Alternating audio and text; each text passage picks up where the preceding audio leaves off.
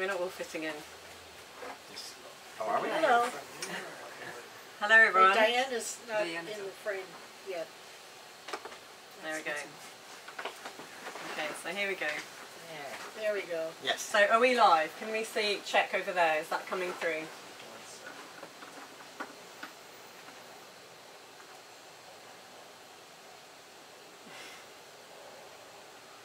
The delays of new media.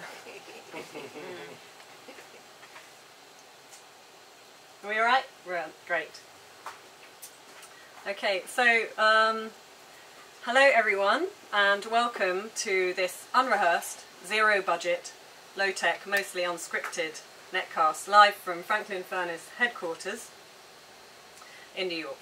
I'm Elly Clarke and I'm an artist and researcher doing a practice-based PhD at Goldsmiths in London, and I've been here for the past few weeks digging through these boxes, looking through CD-ROMs and various Flash websites, looking at in particular the Future of the Present series, which was a series of performances that Franklin Furnace supported between 1998 and 2008 for work designed to be shown online. In 1998-9 I was an intern here and have occasionally in the past few weeks encountered or bumped into myself in some of the documentation of the post-show performances or in the netcasts that we had and the live discussions that took place afterwards. My time here in the 90s and being witness to these very early netcasts, bumpy in their transmission, buffering in their speed, actually had a massive impact on the way I think about the internet today and the work I continue to make. So with me here at Franklin Furnace, in person, is founder Martha Wilson, who founded Franklin Furnace from her loft apartment in Tribeca. And we have fund-winning artists from the Future of the Present series, Irina Danilova, Rae C Wright, and Diane Ludin. And then joining us from Zoom, from various corners of the world, we have Toni Sant, over there, who's zooming in from Salford. And we have Lynn Cazabon, who's in Baltimore. You missed somebody in the introduction. Oh, and Joshua, I'm sorry, yes, that's good. Okay. And Joshua Pope. I get that all the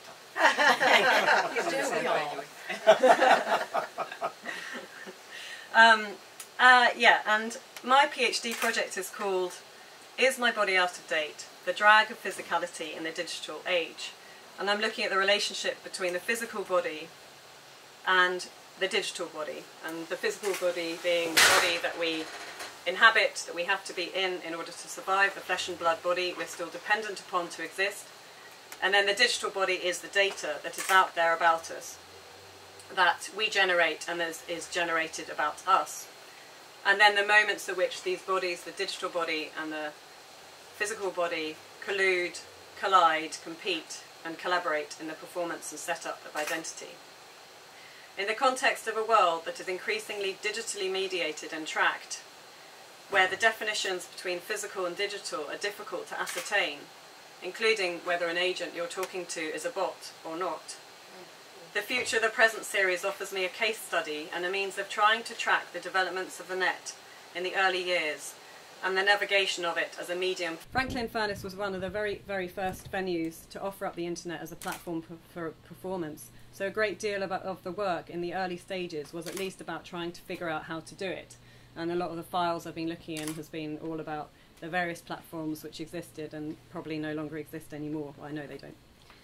Some of the performances were streamed live, so some of the performances took place in various studios and were live streamed at the time they were happening, and others were made earlier and edited and broadcast at a later set date, sometimes with live discussions afterwards.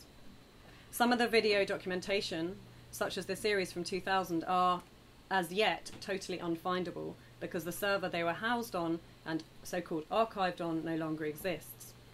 The netcast will last about an hour and with regular breaks, so if you're watching on Facebook, please do share questions or comments, and we're going to have a regular break and we'll actually try and get to your questions.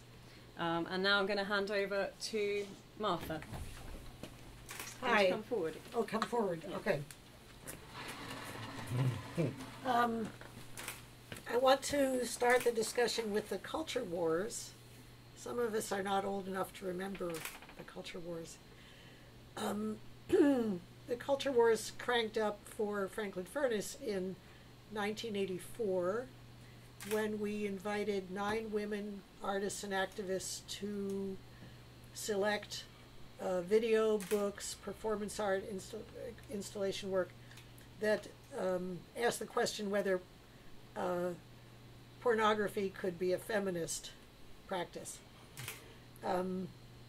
A member of the right-wing religious right picked up a brochure off our front desk and wrote postcards to all of our funders and claimed that we were showing pornography to 500 children per day. This was 1984. This is also when Annie Sprinkle decided to step over the line and instead of be a porn star, become a performance artist. So I'm very proud of that fact. But in the wake of the culture wars, and subsequently was Karen Finley was considered an obscene artist, and the NEA4 mounted a lawsuit to get their fellowships back, because their fellowships had been denied because of the content of their work. It was Karen Finley, John Fleck, Holly Hughes, and Tim Miller, the NEA4. Anyway, at the end of the culture wars, by the end of the culture wars, the internet had been invented and become popularized and was being used by regular people. And we decided as an organization that the next free zone was going to be the internet and that we were going to go virtual. We went virtual in 1996, September of 1996. Our website became our public face, and we sold the loft we had been living in for 20 years, and we no longer had a performance space. So we started to look, I started to look for online performance art venues. What could we do to present our performance artists worldwide online? Now, at the time, the image that was being produced by organizations such as Pseudo. Pseudo is one of several companies that were trying to put television on the internet. I mean, that was what their goal was. The image was 2 inches by 2 inches, and it was really chunky. It's kind of, the image was, it looked like the image was being shot on the moon. And so Irina Danilova exploited the properties of the internet at that time by doing a performance with an American astronaut, a Russian cosmonaut and an American astronaut landed on the moon and had a discussion. And do you want to, shall I let Irina talk about that? Well, we're going to speak about that. I mean, we can show that, yeah. All right. Yeah. The punchline is that the properties of the internet, although primitive, were exploding the real time and space that the performance art community had become used to using, because now we could take an image and put it on a server and get it in 6 months. So time was gone, and space also was gone because it was being broadcast all over the world. That's my intro. That's great.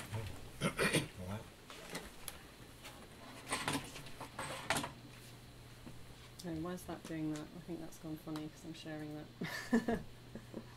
Need to start sharing here. Okay. Great. And thanks, Martha. So, Toni, would you like to say a bit about your research? Hi, Toni. Hello, everyone. Hello, Martha. It's lovely to see you all again after all these years. Perhaps it's longer for the rest of us except for Martha, but it has been years even with Martha. I won't take very long to say much, really, except to say that my association with Franklin Furnace really comes in 3 phases. The main phase, of course, is the work I did in terms of my research for my PhD initially and what eventually became my book about Franklin Furnace. But before that, the first phase starts from about 1995-96, which is when I moved to New York and I started my graduate studies at NYU. And it was there that I first became aware of Franklin Furnace, really. We have to remember, aside from the wonderful potted history that Martha just gave, that the Franklin Furnace performance space had been closed down some years before this, so in the early 90s. And so the Franklin Furnace performance program was in exile, as Martha has described it several times. And so it wasn't so easy to come across the performances presented by Franklin Furnace at this time. It was relatively easy to go to the gallery space on Franklin Street, but that only lasted until 1996, right? When, as Martha said, you know, the Furnace sold the loft on Franklin Street and went virtual. And so this is, if you will, you know, when I really became interested that there was something really going on here about the immateriality. You know, there's nothing there. It's all virtual, but it's there, and it's all the same level of commitment and the same level of engagement, at least from the organization that it had had for the previous 20 years. So the main phase then was really started with Franklin Furnace deciding to consolidate its performance program into these things that were called live art on the internet at the time. So the Future of the Present was presented as a live art on the internet program. And here is where my worlds intersected, if you will. Because I was already doing some research on pseudo and work that Galinsky was doing on the Performance Channel, which was where the work by Franklin Furnace was being presented. And so Galinsky said, well, you've got to do something with Martha. I said, yes, of course. Let's go to Wales, which is where some of Martha's ancestors are from. So we brought it off to Aberystwyth, and this is where we had a coven of sorts, if you will. And at the PSI conference is where we concocted what eventually became, firstly, a set of classes that Martha and I started teaching at NYU. I called Going Virtual. Martha and I taught this for 2 years at the NYU Performance Studies Department. And then I conducted a series, actually, of interviews with Martha for Franklin Furnace's 25th anniversary, which coincided with 9/11 in 2001, unfortunately. But eventually, this was then first published in TDR, and eventually this was the beginning, if you will, of what I started writing for my PhD. It's also important to note that this work wasn't just concentrated, you know, with just pseudo. There was a significant amount of this work that then went on in collaboration with Parsons. And Jean-Guy, I think, is an important character there, as much to mention as Galinsky was for pseudo. But without taking too much time, for me, the final phase, which is a much shorter phase, although it's longer in years, is what I like to call after Mouchette. So Martha had mentioned to me this really interesting artist that Franklin Furnace had programmed called Mouchette, or this really interesting piece that was put on at Postman's Gallery in 2003. And from this, Martha started writing something that I consider still a very important text, which is lessons Franklin Furnace learned from presenting live art on the internet. This was her editorial for a special supplement or a special section of Leonardo, the magazine that's published by MIT Press. And there I wrote about Mouchette, or I wrote an introduction to an interview about Mouchette, but I think this was what crystallized everything for me. It was also the year when I completed my PhD, the year after I left New York for the UK, but it was really at this time, I think, that I really became interested in seeing how we make some sense of all this work that I had done with Franklin Furnace, so that, you know, I could kind of have something tangible rather than just my postgraduate studies. And with the support of Franklin Furnace and with some very, very gracious generosity as ever from Martha, we did eventually come to the book in 2011. And I think my work really stopped more or less there in relation to Franklin Furnace, although I've gone on to do several other things in relation to media archaeology and documenting performance and digital art and internet art. I think the last thing I really did was revisit or revise the interview that Martha and I had published in already 2 or 3 previous editions into the Martha Wilson source book, which again is, I think, an essential text for anyone doing any research on Franklin Furnace. Don't forget, I always contended that Martha Wilson is Franklin Furnace. Franklin Furnace is Martha Wilson. I rest my case. Thank you, Tony. I'm going to, just to give some images to the people who are watching, I'm going to just have this slideshow of some things that I have encountered in, in my kind of travels through the internet, and that's hopefully just going to run so that we can see a few things there. So you kind of see some of the, obviously the design and the calendars and that sort of thing, and the design of these kind of flyers, and a lot of, although it was all online, there was still so much actual postcard sending out by post and that sort of thing. So you forget, then there's me where I found myself in an archive, and Martha in various outfits.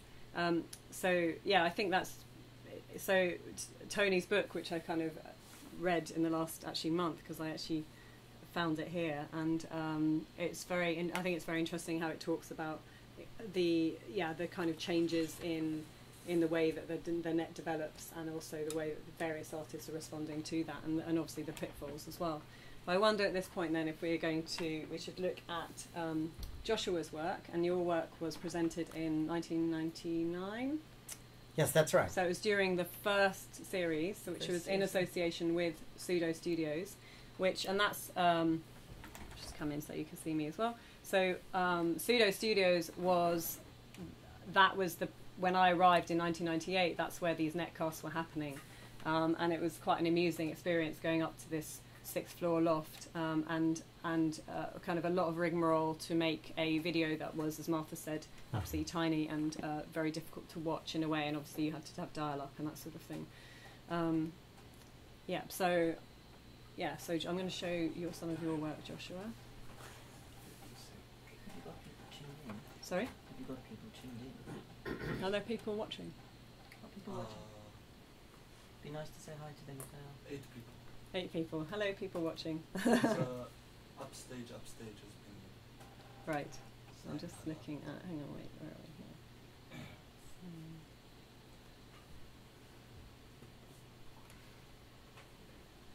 So this is Joshua's work that was shown. So I had a question for you, which is, was this live streamed, or was it recorded before and then streamed and then shown via Pseudo? Oh, as far as I remember, it was done live.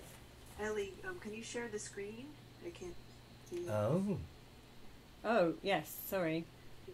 Uh-oh. Sure. No, there's also massive debate. Are people watching on Facebook? They are. Yes. Facebook. Can you see it now? Yes. Okay, great. Right, here we go. Call me. What you gonna call me? What you gonna call me? Say,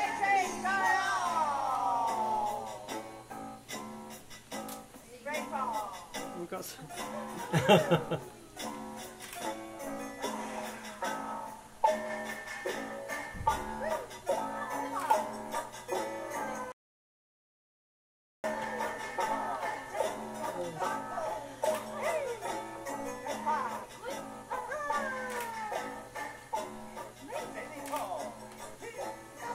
That's the end of one section.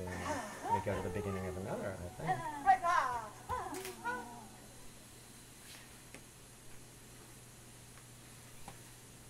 Oh, okay. Yes. Yes.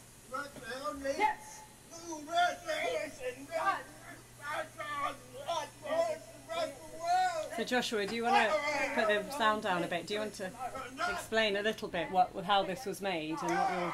Okay.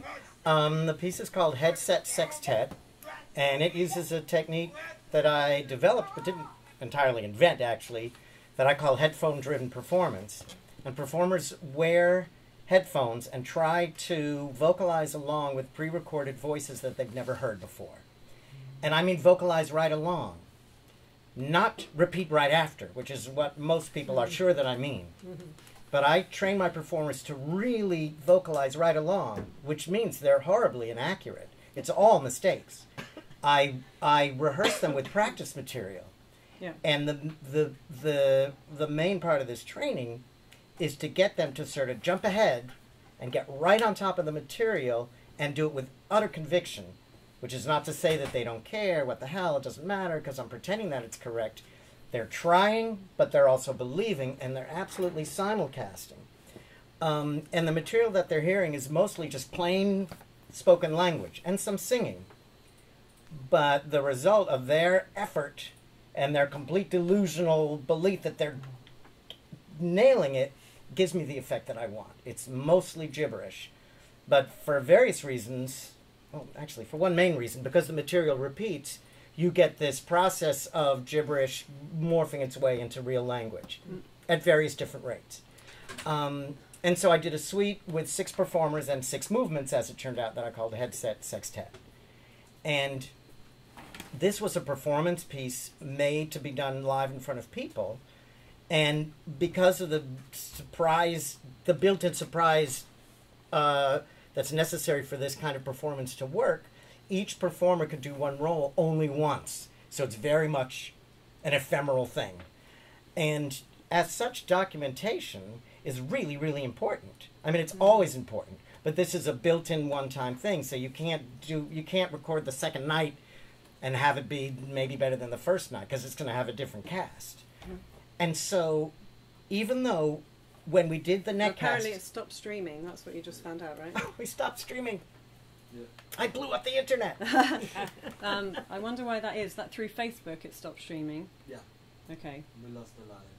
We lost the live, that's okay, weird. what did you guys say to Zuckerberg? Yeah. Okay. We had stopped streaming apparently, so we've got to figure out what's going on.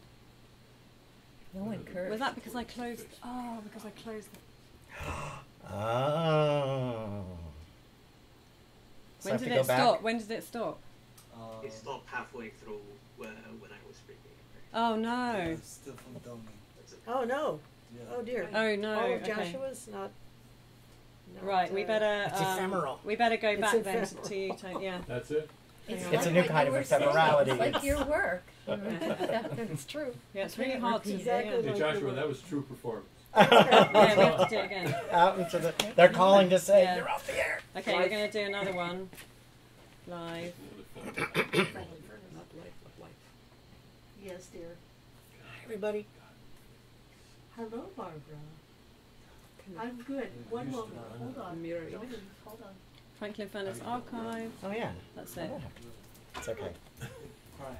It's not my best side. We got... What is your best side? You know? I don't know which is my best side. I think you had a good head on. Okay, share screen. Right, we're going to start. So, Tony, would you mind saying a bit more, or should we go back, or maybe we bring you in after? We'll have Joshua, and then we'll have you more in dialogue, perhaps. I don't mind. I mean, the question I had actually was that you were recording this aside from streaming. Yes, I am. Yeah, So, I'm recording it. Yeah. If Yeah. that's the case, Yeah, even I'm if we're yeah. not being streamed, we're still Yeah. being. Yeah. Okay, I'm going to go live again. So it's not lost. That happened even once or twice in the first couple of seasons. Yeah. And although 20 years have passed, I see Yeah. that the Ah. Very interesting. track of burning. Okay, I'm clicking live again.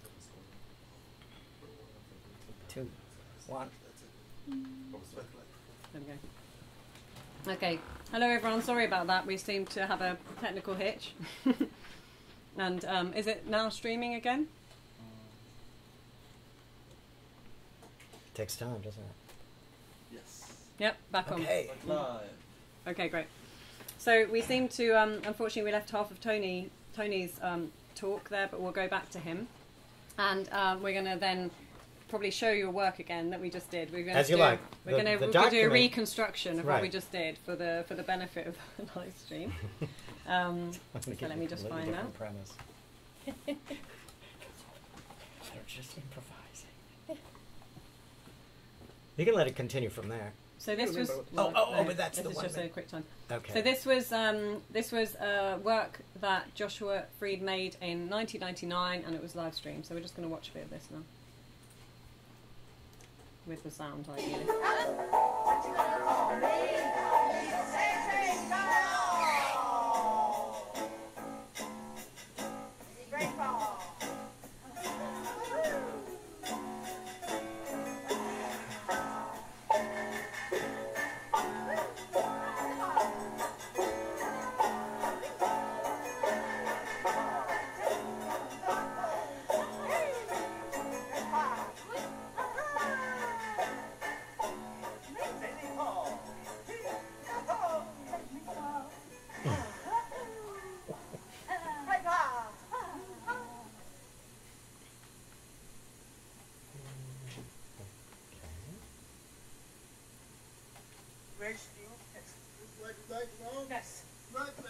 Yes.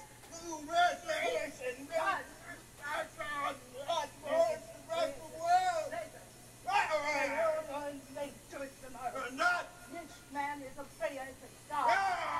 So Joshua, do you want to just explain a little bit about we'll have it still running? Okay, so Yeah. we saw the end of one movement and the beginning of the next movement of my piece called Headset Sextet. And it is a suite for 6 headphone-driven performers. And headphone-driven performance is a technique that I developed, but I didn't actually invent, but I'd say I developed it, where performers try to vocalize along with pre-recorded voices over headphones that they've never heard before. And I mean vocalize right along. Most people think that I mean repeat right after, even after I say what I'm saying. But I really mean repeat right along. So, and I train my performers to do this. They're hearing very emotional but regular spoken language and some singing. And the result of their attempt, and they really do try to be accurate and convey the emotion and not lag behind, gives this crazy effect, which I want and like, and it's mostly gibberish, to be clear. And so each performer can do a given role only once. So every night is different. So it's technologically enhanced ephemerality. And as such, it really needs documentation. And the funny thing is, sitting here now, I barely watched this since the Netcast on Pseudo. And back then, you know, it was a postage stamp. Okay, it was 2 by 2 inches by 2 inches on the screen and very slow frame rate. And now, this turns out to be one of the best documents I have of this work. And it's crazy that it got here.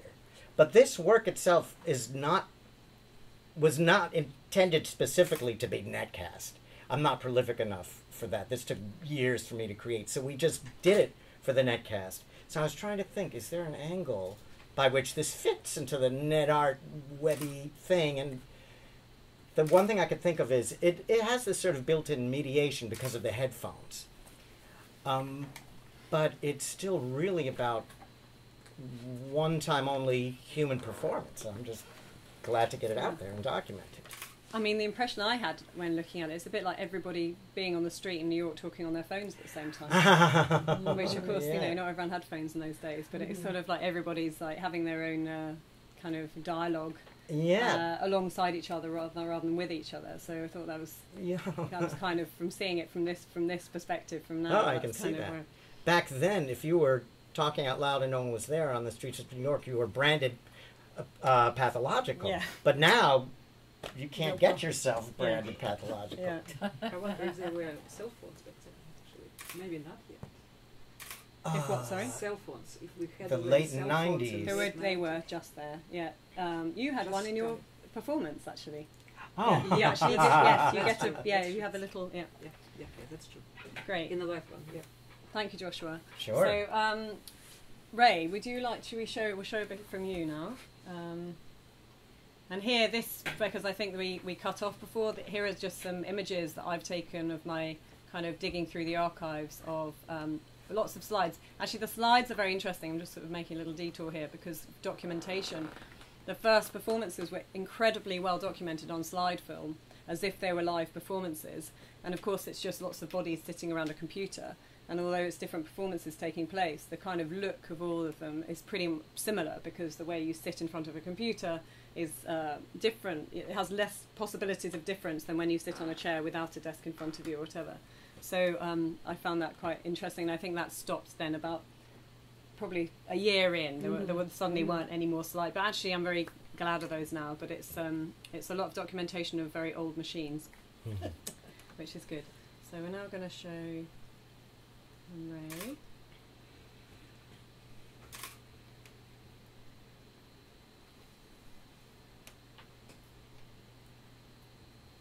So we just took minute clips from much longer work. It's infrared.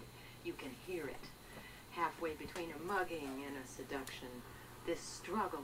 The metal against my thighs, something under my short skirt, either a hand or a break. I think of the expression shocks and struts. These are car parts, but I'm not sure what they do. I think shocks are what keep you from bouncing too hard in motion, but struts make me think of peacocks and of men. And there's the expression, parking. They went parking. So old, that expression. So stupid, so innocent. I've got these things in my mind, sitting on the floor of my mind like rotten metal under a riverbed. The car is warm. Day ended so long ago, but the metal is warm, not with use, but with sun. It's high summer midnight. Someone has parked this car, and we're up against it, struggling, a biblical struggle. We look from... So I don't know if you want me to show you another little clip from another part of it, because it's all very different, isn't it? So I think that would be quite good to show maybe from, I think this is... When she finished it, she spoke to it. She said, "You are very beautiful.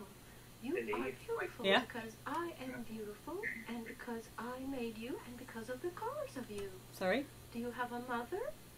You're as beautiful as... Sorry, is that Toni? Yep. I was saying, like the rest of us to see it, perhaps you could share your screen. Oh, I'm sorry. Oh yeah, it got unshared. Sorry about that.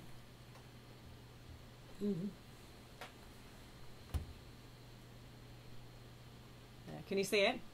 As a ball, you are as beautiful as light. You are as beautiful as a ribbon. You are as beautiful as a loving mother. You are as beautiful as a kid. You are as beautiful as love.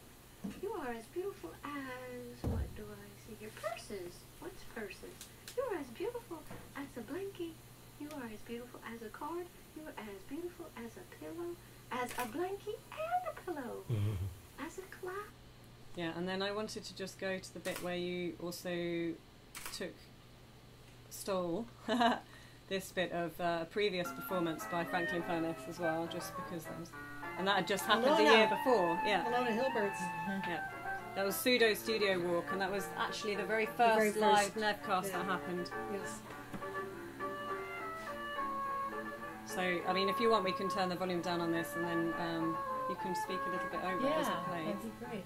If I can work out how to do that.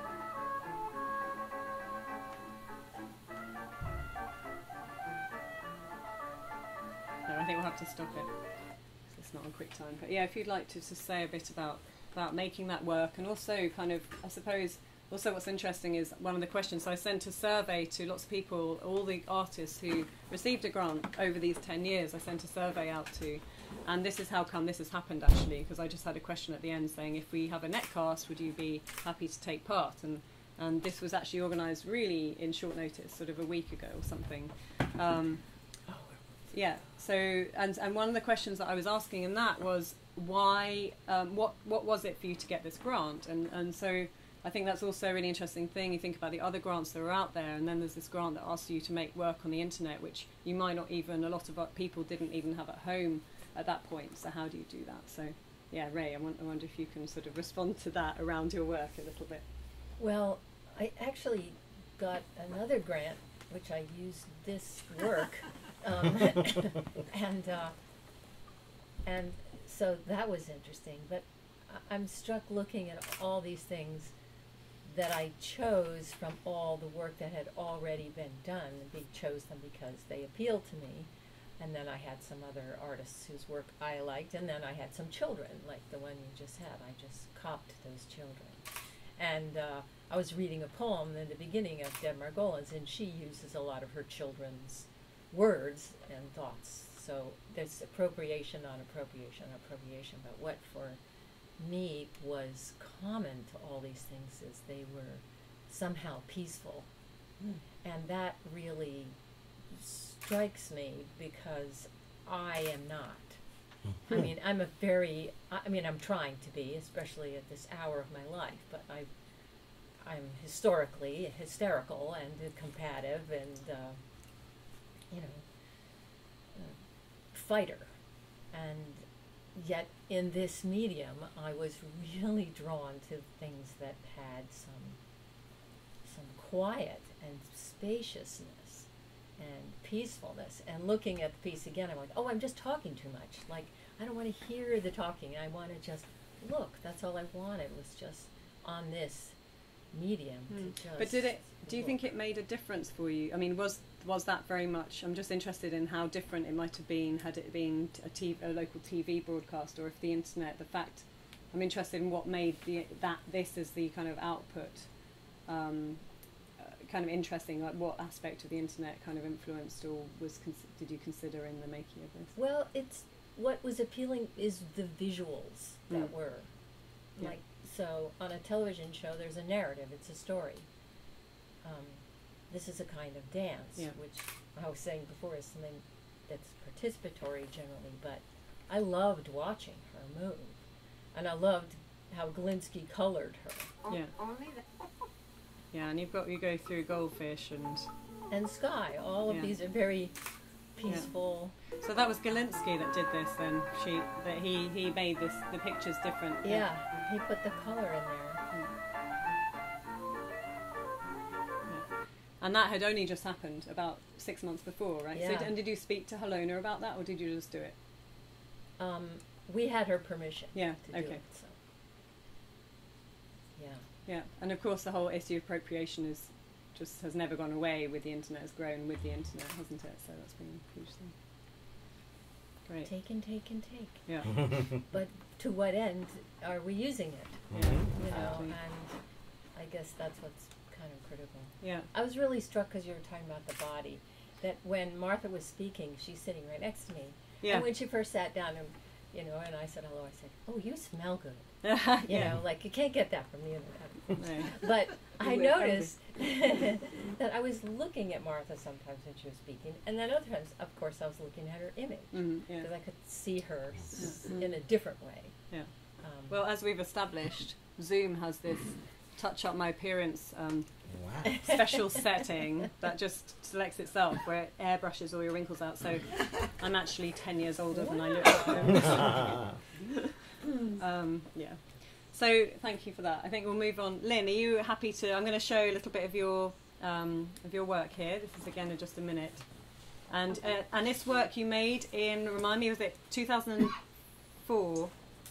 That's when I started the project in 2003. Actually, it was the website probably was online by 2005, 2006. It was also an installation, physical installation. You want me to say a bit about it before you show the clip? Or no, let's show the clip first, and then It's just something about this. Just I don't know what it is, but if it's a guy and I'm, what's he calling me for? I'll be home calling him on the house line. That you like that you're being called. Yeah. That you're being. Yeah. Somebody needs to get a hold of you. Exactly. It's that important that he had to call me. He's priced. I don't want to pick up the phone. I just like being able to do that. I don't know what it is. I'm sick. I don't know. I love that cell phone. I love it so much. Yeah.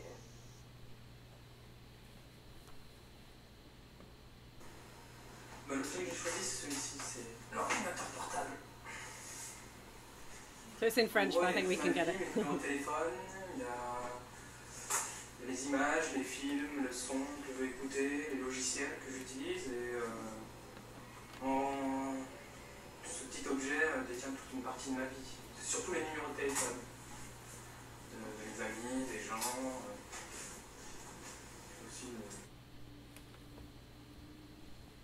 Over to you. Okay, so the project started, I had a fellowship, the Margot Foundation in Marseille, France, near Marseille, France, and I came up with this crazy idea, not being a fluent French speaker, to go around the city of Marseille and meet people and interview them about their connection to a technological device of their choosing that they felt an affinity with. So that's how it started. And then when I got back to Baltimore, I did another set of interviews of people in Baltimore with the same questions. And so you're seeing those two people there. The first one was in Baltimore, and she's talking about her flip phone, her cell phone. And then the second person is in Marseille talking about his laptop computer. That was, in 2003. Her interview was done in 2004. So it's the project. Although the project existed as a website, that's how how the Franklin Furnace grant played into it. That was its main home, but it really became an archive of technology. Very quick, not very quickly, but it has become an archive because there actually wasn't like iPods at that point. So the collection of technologies that people chose are an interesting, eclectic collection. And which were the other technologies that people talked about? Oh, it ranges from there's other computers, there's television sets, there's camera, there's a vacuum cleaner, there's a highlighter pen. I cast a very broad net in terms of how I define technology, and actually the French people were a little bit more philosophical about it in terms of their, how they selected it. One woman who was in her 80s selected a book. Or books, and so we talked a lot about that, how that's a technology. In Baltimore, there was a woman from Mexico who did her interview in Spanish, and she chose a molcajete, which is like a mortar and pestle where she made salsa. And can you just tell us a little bit about how you showed that then, and the kind of role of the internet within that, and how that responded to the future of the present kind of outline? Yeah. So the project. Unfortunately, the website is no longer.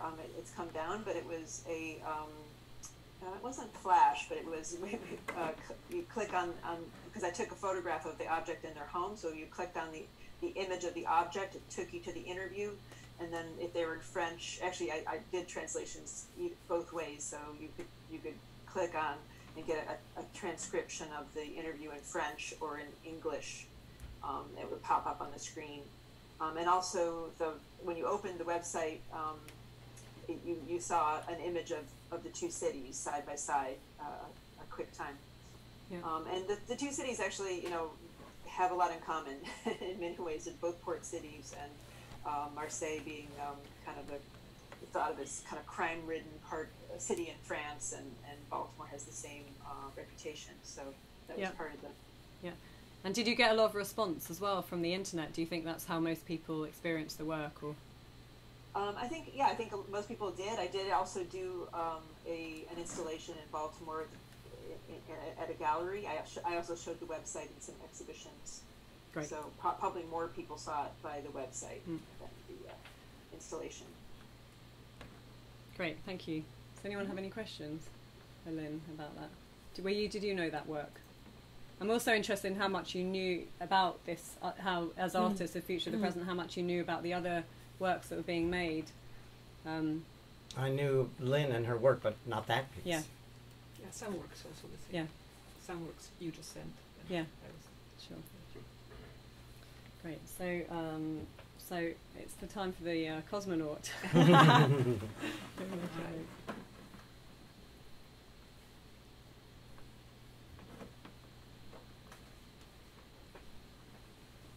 So this is Irina Danilova, and I'm trying to make this bigger now, but let's see. I wonder whether actually I put the film on at the same time, so that we'll have it, and then we can see it.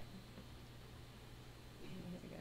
Possible if you put that a bit closer, because the microphone is cutting all the.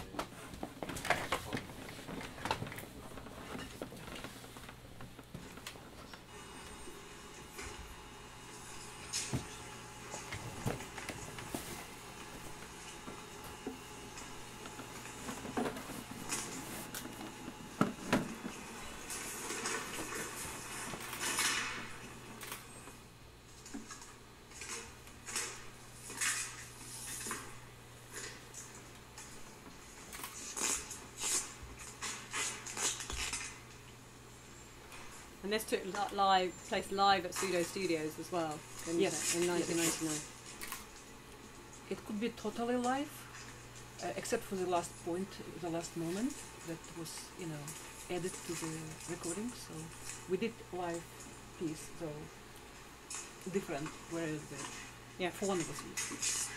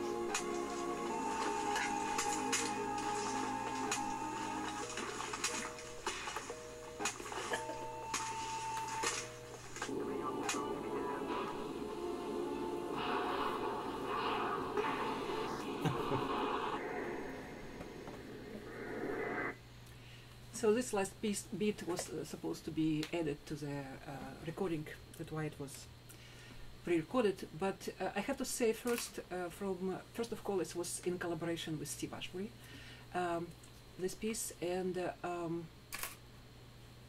from the point of from my point of performer, when we turned into digital, it was quite different. Only one kind of like part, because virtual was only one thing. It was an audience, because everything else was the same. Like it was a place where we were performing and stuff. So everybody else was real. So basically, we kind of like exchanged a possibility to show it to mass, much more people in the audience. We kind of exchanged our distance from it. And this I agree with Martha, because being in a space, it was kind of like natural, because virtual reality is quite distant from the audience itself. Not only in technical way, as you mentioned, but also in this. So apparently this piece was about limitations of working in space, limitation of collaboration between two different cultures. So both of us were, looking from now, I understand that we both were shocked, culturally shocked when we were working together. I was still new to American culture. I was not yet American back then, and just recently came to America. It was my first collaboration with American. It's also of course about, you could see that I was trying to be not only Russian American cosmonaut astronaut, but also women and men, and I think cosmonauts and astronauts have lack of expression of that in their costumes, so I was trying to do my pubical piece was constantly kind of like falling for some reason, and that was part of this performance as well too. And what I have to also say, about this piece, about future and present, it was like present in the past, and we are now future of the present. And when you, thank you for, for this piece was kind of like on the background for a long time. Relation to Franklin Furnace wasn't, and it's actually unusually all the time with us. But when I look at the piece, I felt like it's very contemporary in a way, because this tangling of American-Russian tangling reminds me of something totally, what's happening now, and apparently with the idea of undermining our democracy and and our system. It's very explosive too. So. As mir in Russia, it's the word that means not only peace but also the world itself. So that was struck me, that it was peace that relates to our presence now too, from that presence into the future. And unfortunately, but I hope we will survive. Yeah. It was this piece particularly, I think, the bit where they're all sort of attached, and you can only one of you can write. You've got these two keyboards, and you're kind of you can't escape each other, but you can't sort of be without each other in order to just write this message. So Yeah. that was As we really- were putting our clothes up, like our equipment up, we were tangled, tangling with each other more and more. Yes. And the last piece came from Armageddon. It was movie of that era, so Yeah. it was kind of like recent at that point. Great. Yeah, and you have your outfit still here, which is incredible. Yes.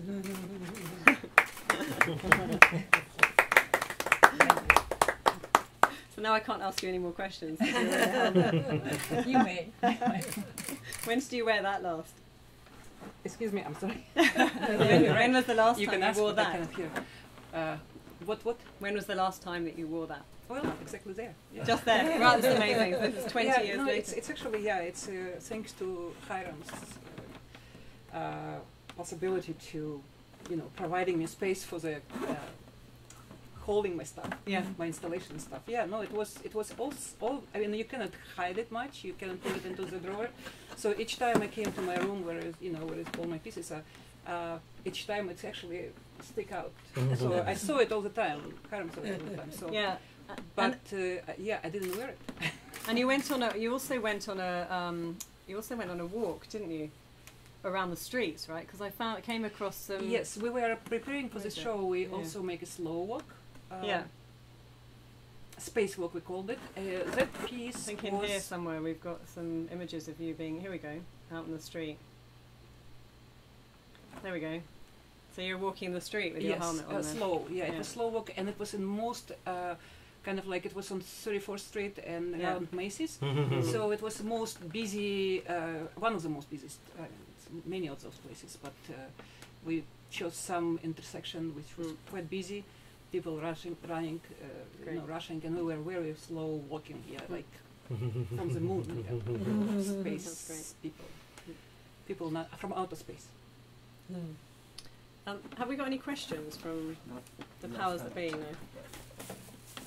I was just going to point out, I think the best thing in the video is that if you look, you can see all the New Yorkers refusing to notice these two space people slowly walking.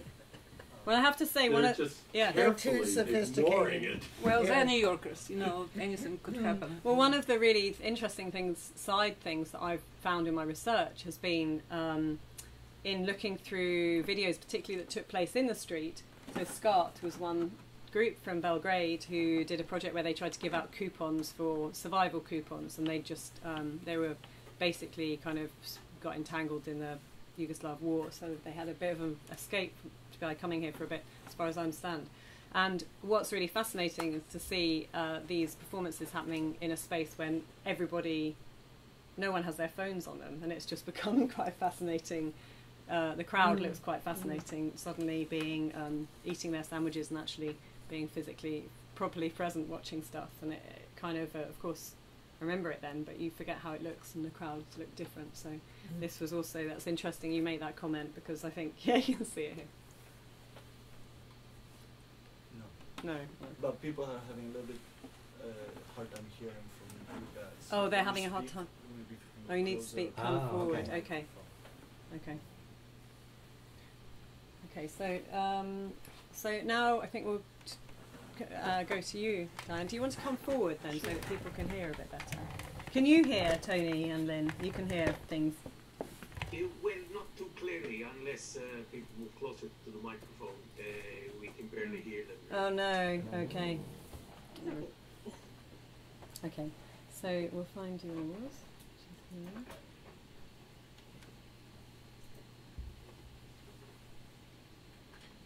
Well, it was from outer space anyway. We were in outer space, exactly. So, okay, so this is Diane Ludin, who received 2 grants in the Future of the Present series. One was 2000, And I'm so glad that you sent me this website, because I was like going so many. I've got a whole slideshow of dead links that I've come across in doing my research. Most of them are kind of either sex websites or property websites, and a few 404s. And then you sent me this, so here it was. And so yeah, I'm just going to kind of go through this, and you can sort of speak. But I was just delighted to find this, because this really reminded me of just how. Oh, this one doesn't actually go anywhere, does it, that one? No, it's a loop. Oh, it does go, okay. Because what we did was we configured a computer that could do ASCII cam streaming. So that was one of the mediums we did. When I was working in 2000, I was surrounded by a lot of women who were also working in technology. And there was all this promotion of the fact that it was like a boys' game, which I never experienced in quite the same way. I mean, I was always surrounded by women who were working in technology, so that was my project, was to bring together a couple of other women and for us to do some live video sets and a website.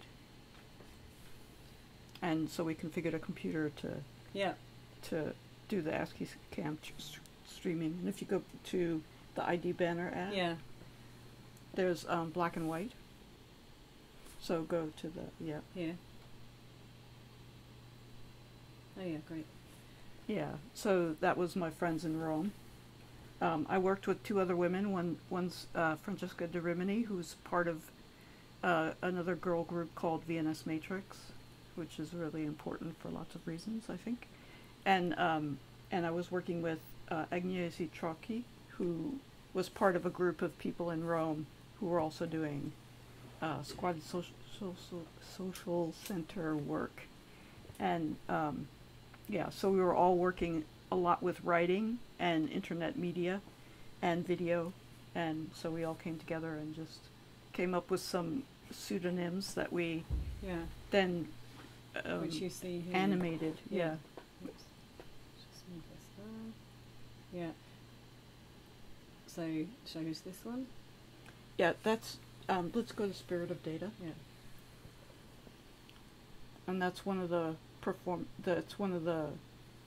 some of the documentation. Yeah, okay. Of a show we were part of. And it was the website work that we had done, so keep going. And you'll see I guess it's not possible to turn it. I mean, what I really liked about going through this website was just kind of how it just wasn't a template, and how it just made me realise how everything that we do now is kind of templated, and we're so used to it. And when you just go around and you have different fonts and it looks different, and it reminded me of building also websites. And you've got this music and things like that. And that was authored by a friend of ours in Italy.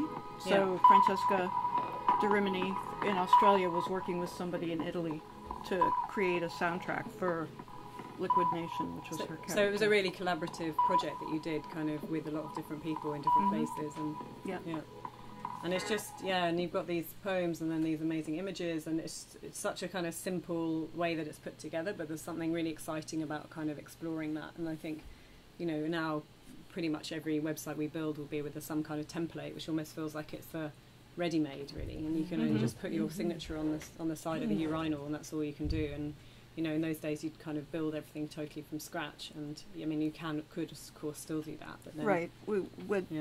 What you're looking at here is Francesca De Rimini, right? And she was Liquid Nation, and she to me is the mistress of hypertext. Yeah, because she had been making lots of hypertextual works under different identities. Yeah. And she had been working on the net with other girl groups and other people internationally. Yeah. So we took from her practice. And are you still in touch with these she people? actually came to New York, and I saw her just this last year. That's great. She was here for a show with Virginia Barrett, who's another VNS Matrix person. But also that you don't really hold on to your authorship here, like as individuals. It's a kind of you'll just collapse into one body that is this website on the internet, which is also interesting. Yeah, thank you. Thank you. So, Toni, I don't know if you want to say anything more, since we kind of lost you for half of half of what you were saying before. Well, that's okay. I mean, most of what I was speaking about was very different, of course, from what the artists have been saying, in the sense that I was almost, in some ways, adding footnotes to the history that Martha was giving, to how we arrived to the future of the present, if you will, and then the subsequent years. You know, I mean, to me, even listening to the artists speak about their works now, 20 years on, it shows me that this work is still relevant and fresh today, in the sense that it hasn't dated conceptually, even though the aesthetics may seem dated, you know, in the sense that some of the observations you were making about the way the web looked back then, say, or things on the internet may have looked, you know, with these small video clips. But some of these concepts are still relevant and still valid. And although we now have, if you will, better technology, or the technology is more prevalent in that, you know, here we are this evening organizing this event without needing to go to a media studio of any sort. But still, you know, the rawness of it shows you how we're not there yet, really. So as much as we're now in the future of that past, there's still more to come. So I'm wondering what an iteration of any of the works, not just of the artists who are present, would be. You know, but any of the other artists, and there were several dozen artists on these programs. You know, what it would be now if this work were to be presented now. Yeah, I've been thinking about that a lot. It's interesting, yeah. I mean, and if we think of Rae's work as an example, you know, which I wrote about even in the book in these terms, this is what has really happened most broadly. You know, where everyone became a thief, if you will, or a lot of people, if not everyone, became a thief online. You know, with all the downloading and reusing of material that is someone else's intellectual property. You know, it's almost accepted that we're all thieves, if not art thieves now, to some degree. Yeah, no, I've been thinking about this. So I was surprised how much work there was about surveillance, actually, even in very, very early on as well, in works that I hadn't known about before, that I feel like they need to be shown. So that's been an interesting journey for me as well, for sure. And I think it is also the looking at the, you know, now today is yesterday's future, isn't it? So, you know, now we're in it, and then what's our future, and how we, and this sort of constant, I think with technology, you're constantly on the brink of, you know, that what is now is not what's going to be there tomorrow. And so it's this almost perhaps this, I don't know, maybe restlessness or something where we can't quite just be in a moment, and it's sort of always going on in the archive and all that sort of thing. I don't know, has anyone got any other... Yeah, I was just thinking it was interesting. Would you like to come forward? I was just thinking that it's interesting that the future of the present ended in 2008 with the big banking crisis. It's kind of... Oh, that was actually something I really... Thank you for reminding me. That's something I really wanted to talk about, because... yeah, I hadn't made the connection with the banking crisis, but I found it very interesting that it was then, because I spoke to Martha about it. Martha said that basically at the beginning, and actually I observed this as well, in the early days, in the sort of up until probably 2002, you had the two funds. You have the Future of the Present Fund, which was all this lot, and 70 odd artists over the whole decade that got it. And then there was the Fund for Performance. And at the beginning it felt like the people who were doing the Fund for Performance were kind of performing despite the presence of the internet. Like, I'm a body, I'm in a space, and kind of almost in the kind of quite 70s trajectory, which of course was Franklin Furness's roots anyway. And then of course I'd already kind of thought, well, around 2008, because I'm looking at the merge of where is the person, going back to the digital bodies, really, the physical body and the digital body, where do they merge? And I felt that really it was when people had an iPhone, had smartphones, where there was no longer such a divide. And then, and you also found that the proposals that were coming in were you could never just have a clean offline division, or a clean online. Right. Yeah, the division just didn't exist. And then the year came along when Adrienne Wartzel got a grant for the Franklin Furnace Fund for Performance Art, built robots and had the robots performing. That was the end of the, so we decided not to divide the grants up anymore and just, you know, because technology was a given at that point. And then bank crashed, as you And then yeah. And Lynn, would you like to say any more?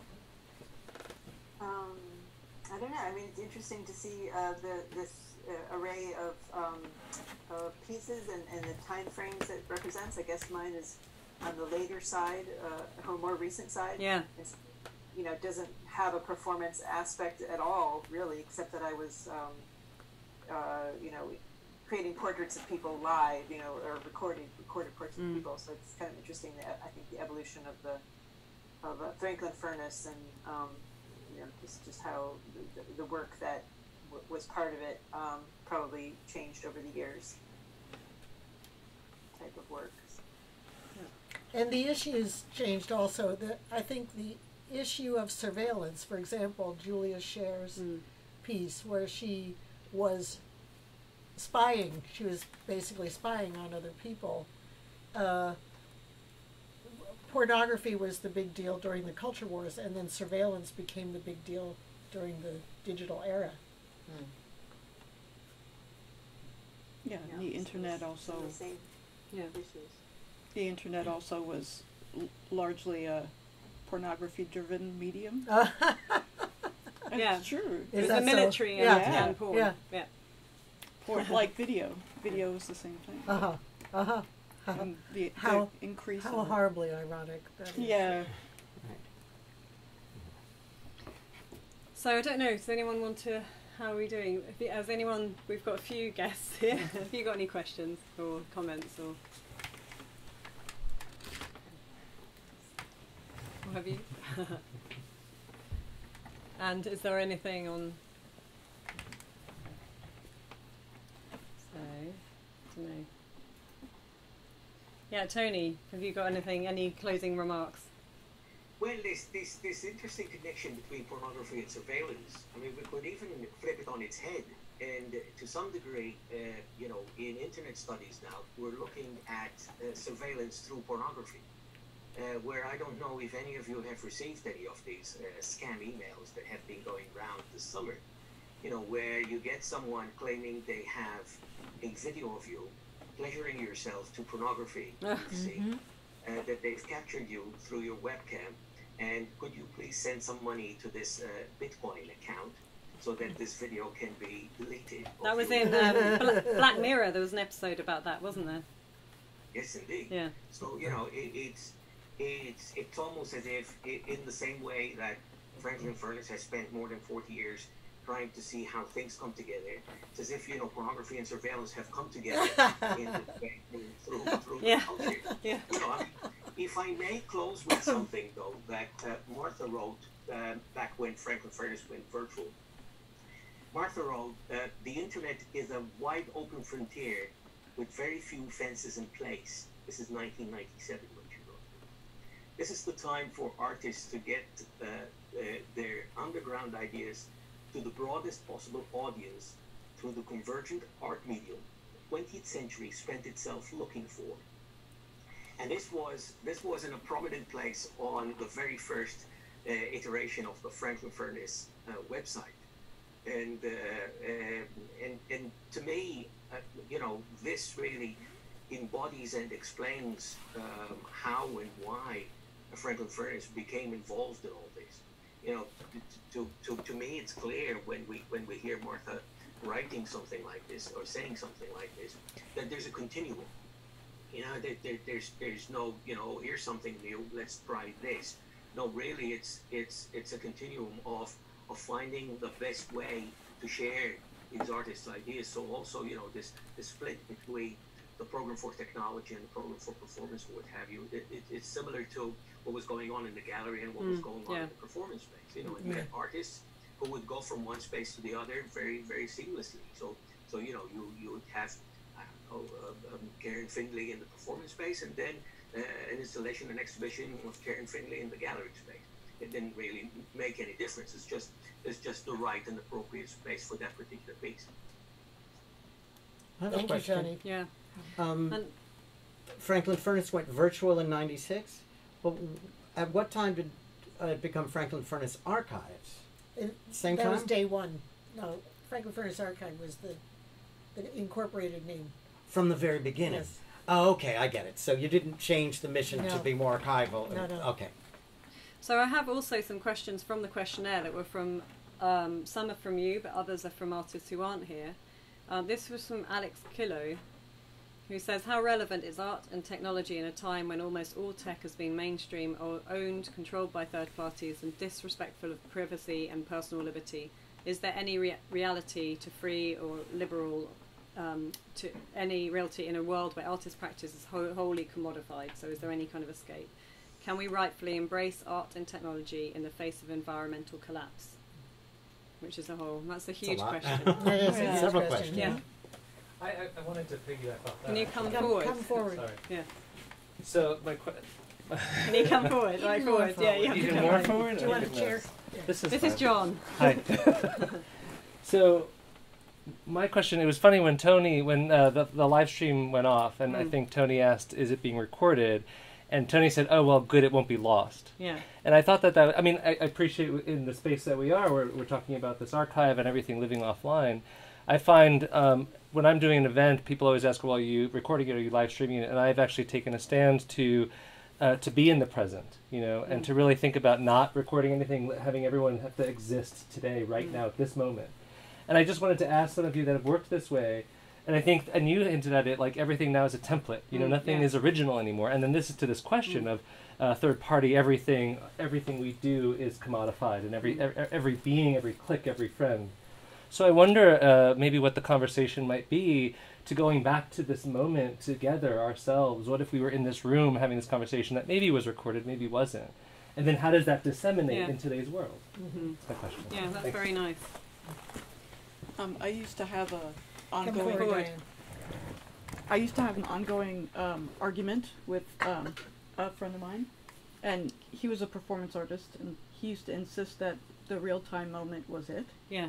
Yeah. And he wasn't engaged in documentation. Yeah, I mean, there is that whole debate, and Tony, we talked about that as well. Peggy Phelan, who's like, you can't, as soon as you document it, it's not documentation anymore. So, but now, of course, it's like people do. They almost live. You go to parties sometimes where the phones are more prevalent than the people, and the fun that's being had just seems to be entirely directed at phones. I've had that experience a couple of times since being here, and in all cities really. But yeah, so that's where I'm kind of looking at the body is performing to make the digital body look better. And even with this Zoom thing where your skin looks so nice, my digital body looks better than the physical one, so I might as well have a meeting online because I'm going to look better rather than, and also dragging my body from, here to there to sit and actually talk to someone. But I agree that when you actually talk, there is still an effect, and not everything. I don't think that archiving and recording everything means that doesn't equal impact. I think that, and I think there's a kind of movement also, and I've met quite a few young people lately who just don't have a phone or are resisting it, and I think that's also very interesting. And of course, or Facebook as well. I mean, and it was interesting on this platform the way everybody here is on Facebook, and then I tried to put it on Instagram, but that's not the case there. So it's also a generational thing. But it will be easier to archive when there is no recording at all. Yeah, right. No, but it's also about the wine and file. cheese. Yeah, but it's also the vulnerability Real as well of the archive, of the digital archive. So, for instance, when I was here in the 90s, I wrote, I set up my first Hotmail account actually in the old Franklin Furnace offices, and another intern helped me set up my first Hotmail account in 1998, and in those days I actually wrote sort of long emails back home to friends or whatever, and I was thinking they would have been really useful now for this research that I'm doing, because they were first-hand statements and reflection on what was happening. But I don't log into Facebook, Hotmail very much, but they've all gone. So since, I think the oldest emails I have now are 2005, so that's 7 years of correspondence that's just gone without me even knowing, and I didn't think I'd miss my Hotmail emails until they weren't there, and then and I don't know how to get them back, and I don't know if I will. And if you think that's happened to everybody as well, so it's sort of the case for and against archiving. And there is also artwork that only documentation. So you know, it's kind of like Exactly. how you can divide those things. Yeah. Mm-hmm. Yeah, but I think also this comment that Alex Killow makes about art and technology in the face of environmental collapse. I mean, that's a huge thing, and the idea that, you know, just being online is a greener way of being is not, because, you know, it's not virtual. It's not without huge amount of so that's something that I think energy. we all have to, exactly. We had also a question from Andrea Polly. How are ideas about the near future presented through performance art, and how are these manifested over time? I think we might have covered that. About the near future. Yeah, ideas about the near future presented through performance, and I think that we saw that in these performances, particularly I think with yours, and also perhaps with yours and the way that it's worked. Yeah, and yeah, I think you're all to a sense. Everyone.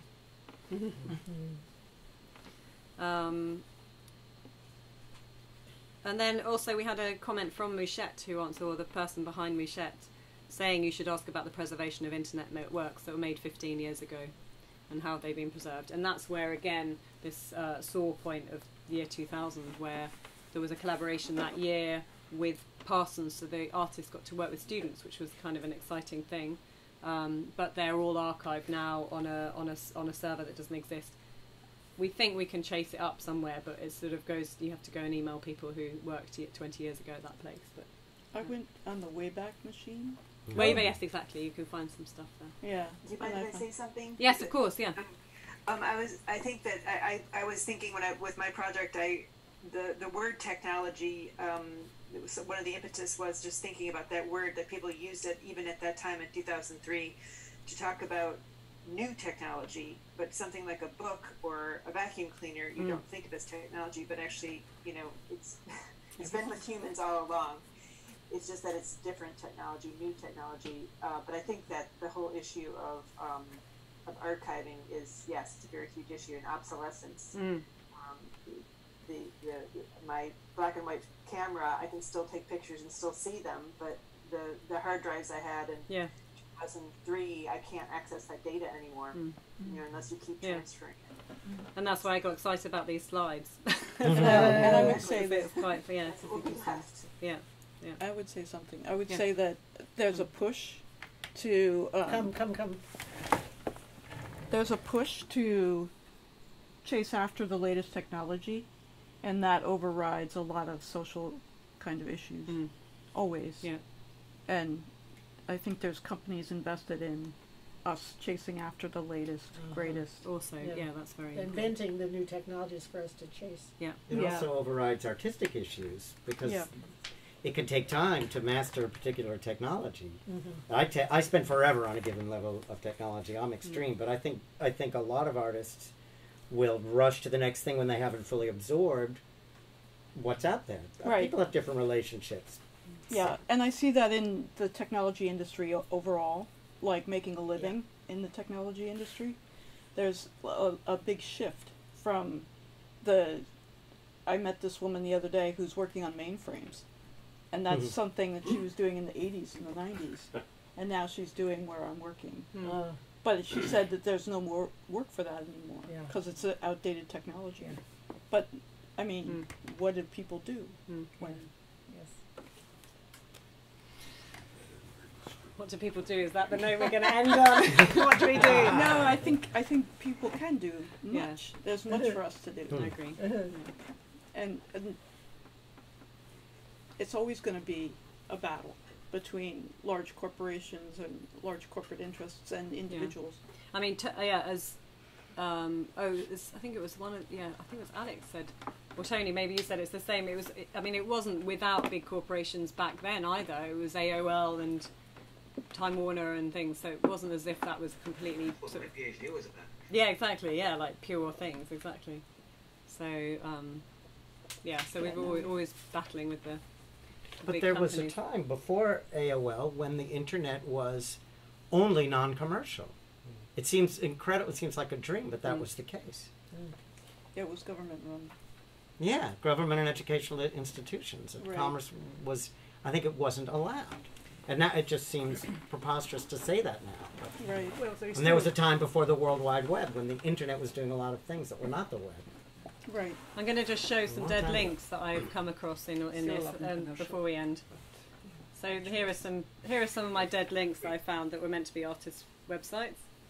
Can you share your screen? Oh, sorry. Oh, you mean those are just 404? This was like, yeah. Where are we? Oh. Share screen. Yeah, this was so this was sort of where I was very excited to find websites, and then kind of found these. So it's a series. So this was fine, except you have to download Flash or download something. Lots of 404s, property websites. Please come back later. Top reasons why you should trust the UK online casinos. So yeah, it's just also this sort of who takes over these spaces when they're not, and of course also the cost of real space online as well. So yeah, so a lot of stuff to work with. Yeah, That's exactly. great. Yeah, yeah. Right. Great. I'll find. Where are you? Find you here.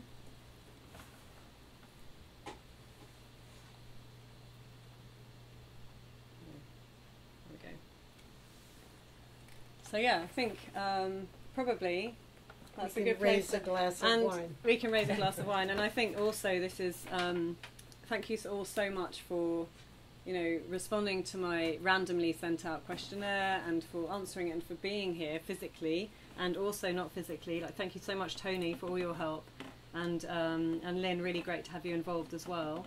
And I feel like obviously I'm sort of I've just been here 3 weeks, and I think it's for the first time I've also really done archive research and coming here and kind of with a certain idea. So originally I was going to focus on the first 2 years, and then I realised that actually in order to get anything particularly kind of interesting beyond just very sort of semi-examples, I needed to look at the whole decade, and that's when it then became really interesting in terms of that as a body of work in itself.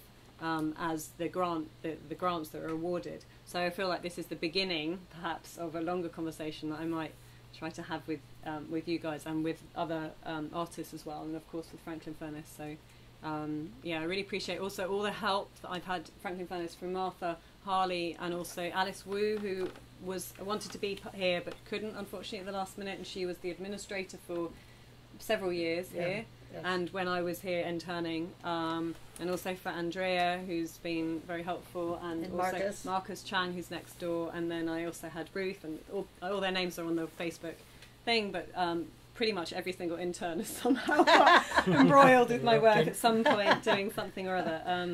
And yeah, it's very great to be back here and to kind of come across these archived memories alongside my own hazy ones, and to kind of see all of us and where we are now. So thank you, and thanks for whoever is watching, and this will be also archived somewhere. We might take it off Facebook and put it on Vimeo, but we'll let you know where it is. Thank you very much. So, yeah. Thank you. Yeah. Thank you so much. So I'm gonna stop the Facebook thing. It's still going. It's still going. This is going. It's still good. Yeah. Thank you so much. Bye-bye. Bye. Bye, Toni. Thank you so much. Bye, Toni. Yeah, good. You got your wine. Bye-bye. End the meeting. Yeah, it's evening where he is. Yeah, it is. 7 hours.